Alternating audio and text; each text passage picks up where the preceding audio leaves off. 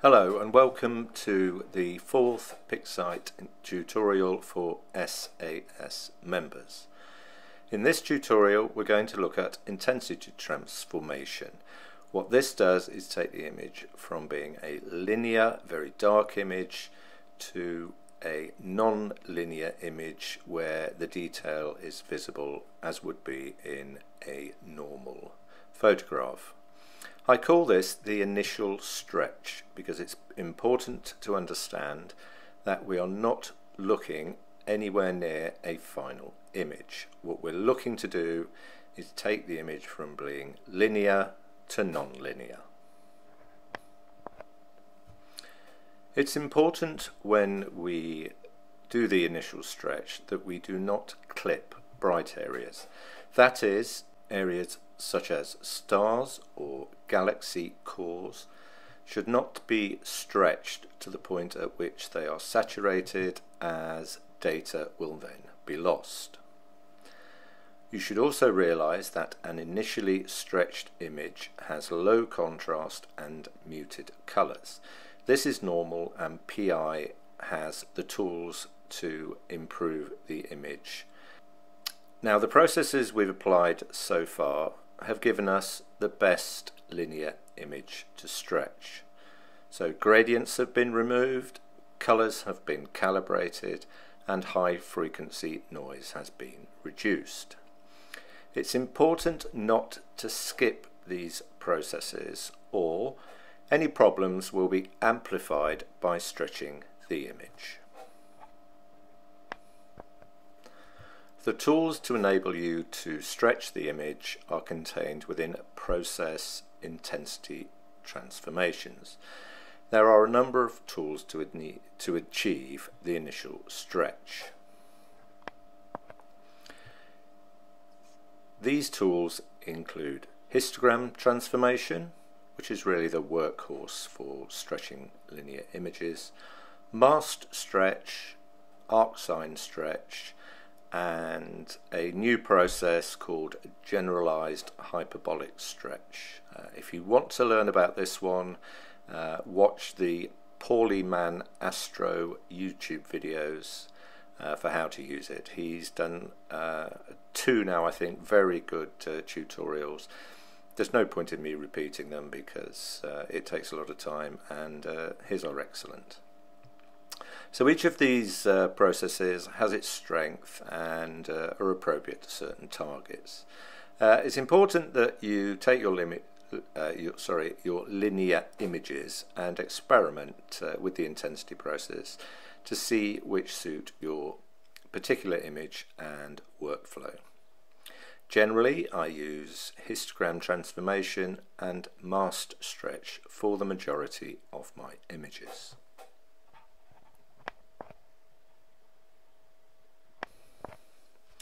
Starting with histogram transformation, this can be found under Process, Intensity Transformation, Histogram Transformation.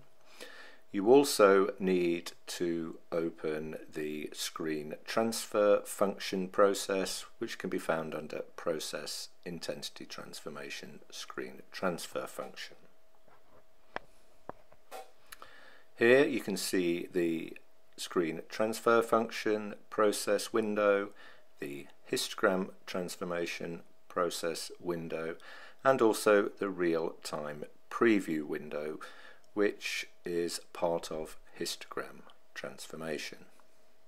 I've highlighted a certain number of the important buttons, one being the radioactive sign, which is the auto stretch button. This will provide an auto stretch of your image. Within the histogram transformation window, you can see the top graph, which is the output histogram, meaning this shows the histogram for the process you have applied.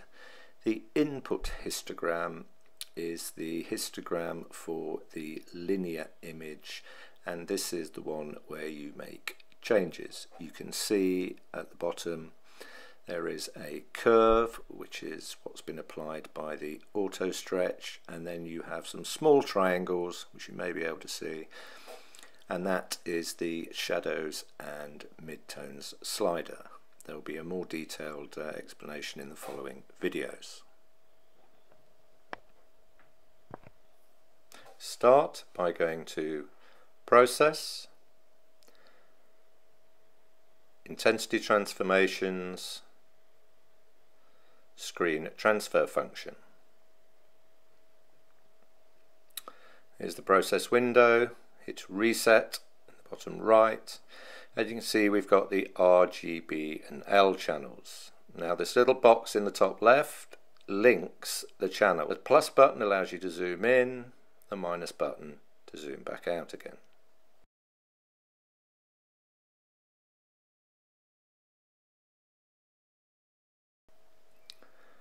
The little radioactive button provides an auto stretch of your image, and it's good to use this to get the initial stretch. The three buttons on the right hand side will show you your black point, your midtones and your white point readout.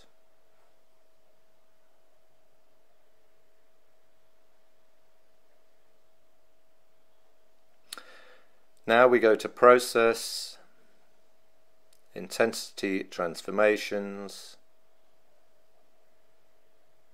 Histogram Transformation, and here's the window. Again, Reset in the bottom right. Here on the top you have your output histogram, which shows the effect of the stretch. Here's the input, which shows the histogram for the linear image.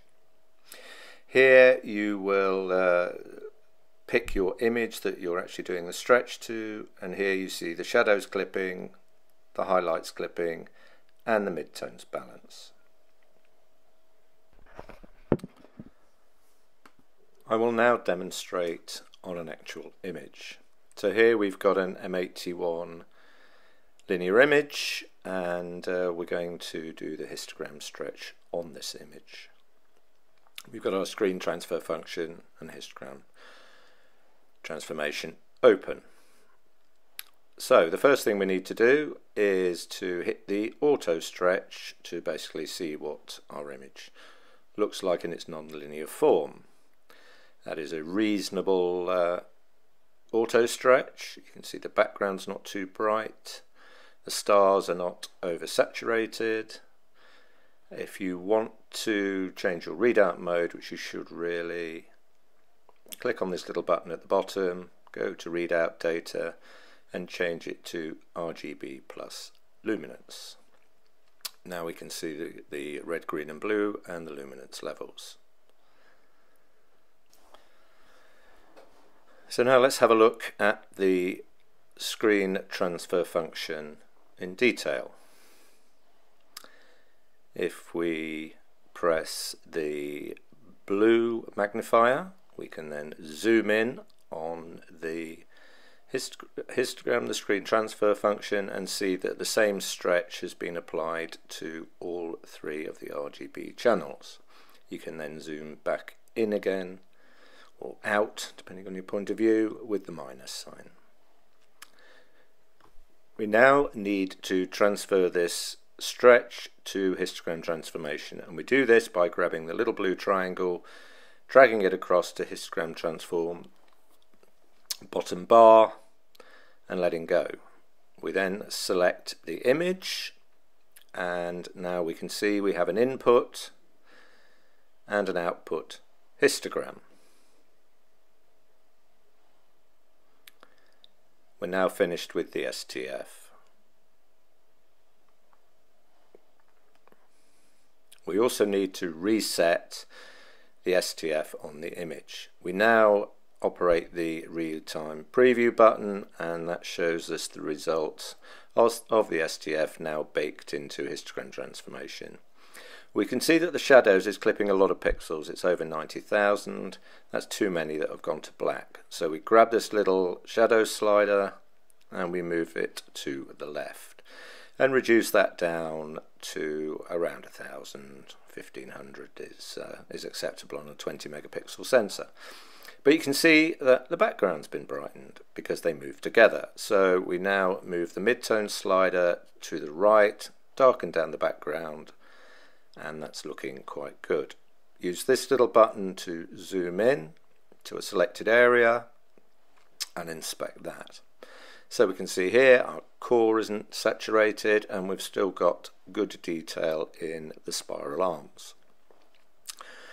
Don't worry about the lack of colour or contrast at the moment, that's normal. Once we are happy, we can bake the stretch in by hitting the apply button. We now close the real-time preview. We reset the process, close the window, and there we have our stretched image. Change the image identifier to something that you'll recognize because this is now a non-linear image.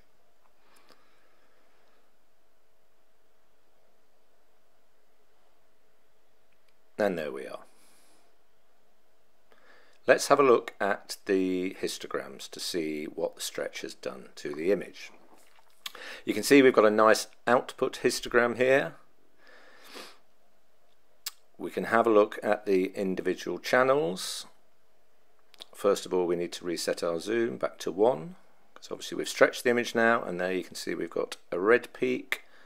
We now look at the green and the blue and see that they all line up really nicely, which means we've got a well colour balanced image. Return to RGBK, and there you have the histogram.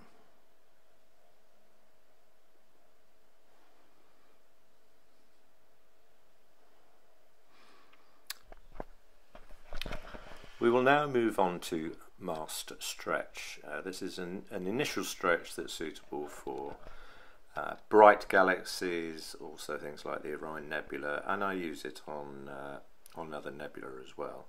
It's very good at giving a good stretch of dim areas without saturating cores of galaxies or the stars within a nebula. It works by carrying out a series of small stretches with a mask being applied at each stretch. As the intensities within the image increase, so does the strength of the mask. It is very processor intensive, so the parameters you're going to use, because it does need tuning, should be worked out on previews, and I'll show you how to do that. It tends to give a flat image which lacks contrast, but very good protection of highlights and development of low signal areas, and the contrast and any necessary saturation can be dealt with later on in the process. I will now demonstrate the masked stretch. We start by going to Process, Intensity Transformations, Masked Stretch. Here's the process window. We look at the target background, we'll leave that as it is. In terms of the iterations, I normally start at around 150. You need to pick a background reference, and the way to do this is to put an STF onto your image, zoom into it, and then choose an area of neutral background without any stars. You create a preview by hitting Function Alt N, and then you draw a preview box onto the screen, again avoiding any stars. So that's our preview 1, that will be our background reference. We go to the little folder icon and we select preview 1. Okay, we now want to choose a region of interest. As I said, we use previews to check how well this is working. Function Alt New again, and then draw a box on the screen that includes the areas you're most interested in. Here we've got the core and the dust lanes. Click Region of Interest, and then from Preview, select Preview 2. Click OK. We're now ready to go. Cancel all of the screen transfer functions in both the main image and the previews.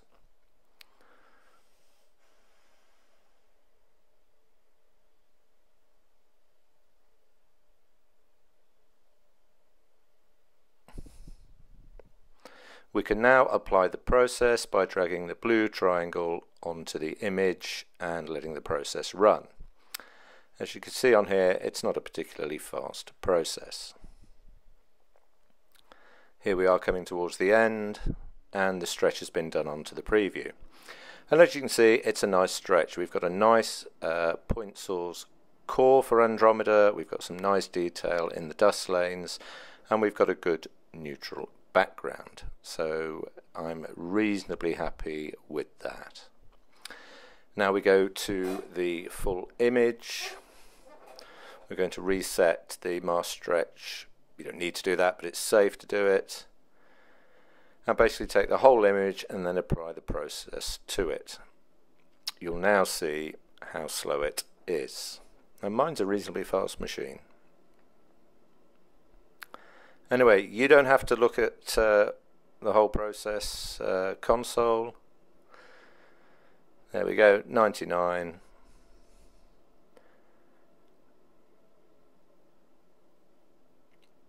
And the process is applied. And in my view, that's a really nice stretch. We've got some good detail in the galaxy, and we haven't oversaturated the core or any of the stars. Here's a close-up of the stretched image. I can show you what's going on. There's a nice point source for the core. If we zoom in, there's good details in the dust lanes around the core. And also the stars are not oversaturated. So overall, that is a very good stretch. If we look towards the edges, we can see some of the blue oxygen in the outer rings of the galaxy. Okay, this next slide shows a comparison between the result from the mask stretch and the result of a normal screen transfer function that would be used in histogram transformation. And as you can see, there's a very large difference between the two. The core in the histogram transfer is much brighter, and there's probably a loss of detail in there, or it would be rather difficult to get that detail back, whereas in the mask stretch version the core is nice and tight. So for this sort of target, the mask stretch has worked extremely well. That completes this tutorial on the initial stretch. There are other processes, as I've said. Have a play with them, see what suits you. Have a look at the Poorlyman Astro videos for the GHS generalized hyperbolic stretch. In the next tutorial, we're going to start looking at masks, which are a very important part of the further development of the image towards a final picture. I hope you've enjoyed this video.